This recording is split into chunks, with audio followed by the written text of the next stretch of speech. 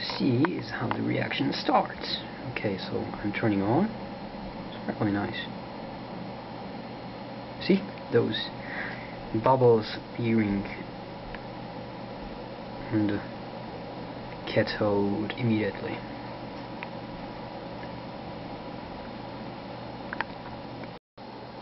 Okay, small view from the side.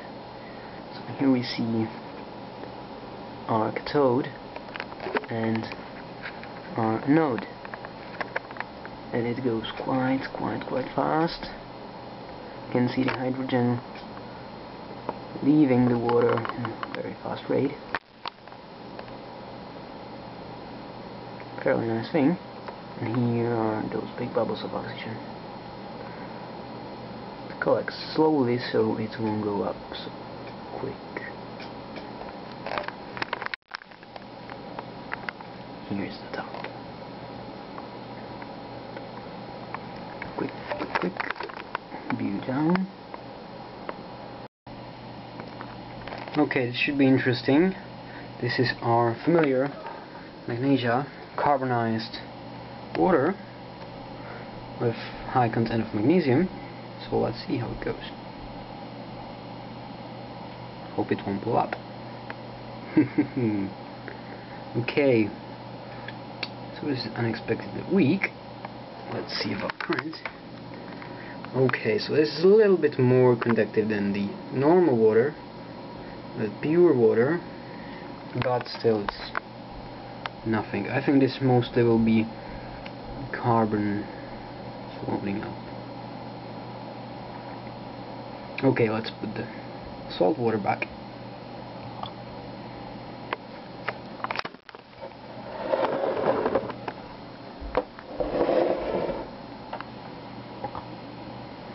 Okay, reaction goes again with full strength. Now we'll see if we can regulate the intensity of reaction with amount of salt added to water. Okay, our kitchen salt container. Let's see, just a little bit. Current is 205 milliamps.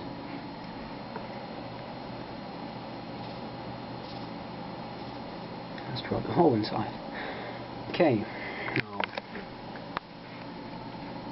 you can see it's raising, of course, just in the same amount as the salt dissolves.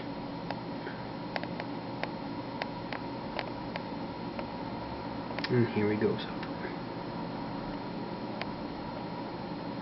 So it's slowly rising. If I would use a spoon, it would be imminent effect. So the electrolysis might actually help the salt dissolving. So it raises 212. Not so much as I would like to, so I'll add a little bit more. Whole spoon inside. There's still a lot of down undissolved, so let's see if I helped it. It raises quicker now.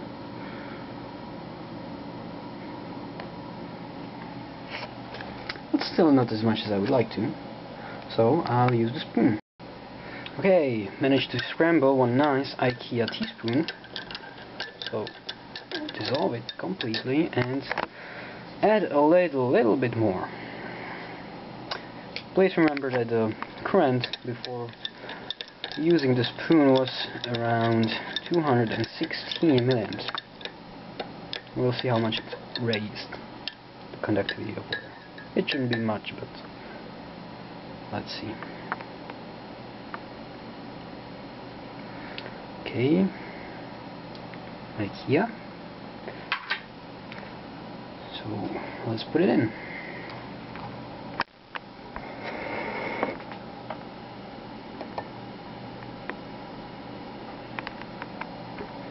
The reaction goes on, and as we can see, the current has increased for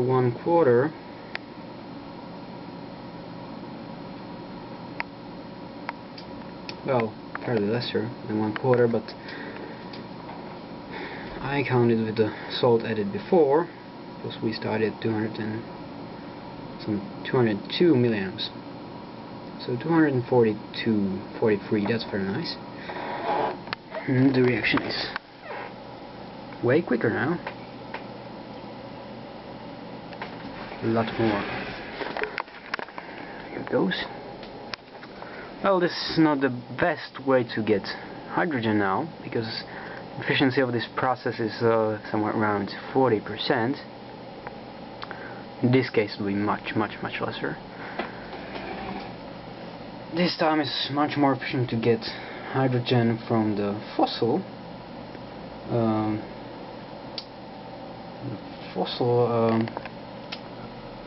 well, simply places where you gain gas and the oil.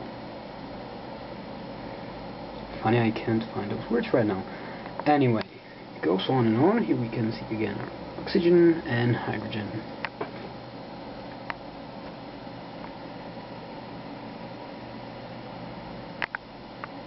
So we added a little bit speed to the process. Now I'll just hide the salt. Okay, so a little bit more easier way to show the hydrogen, its explosiveness and so. So I'll burn those little bubbles, those bigger ones actually. Oop.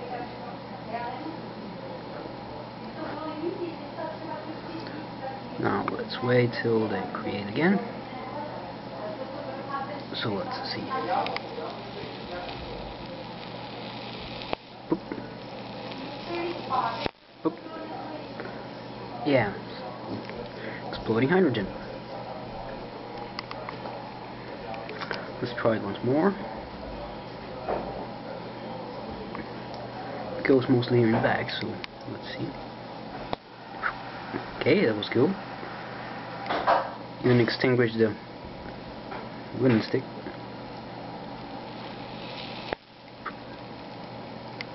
Okay, so it's built in here.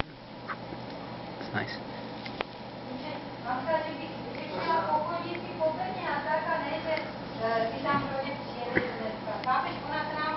So let's see. Once more. So that was exploding hydrogen. Wait, another bubble creates, so last time. I like this.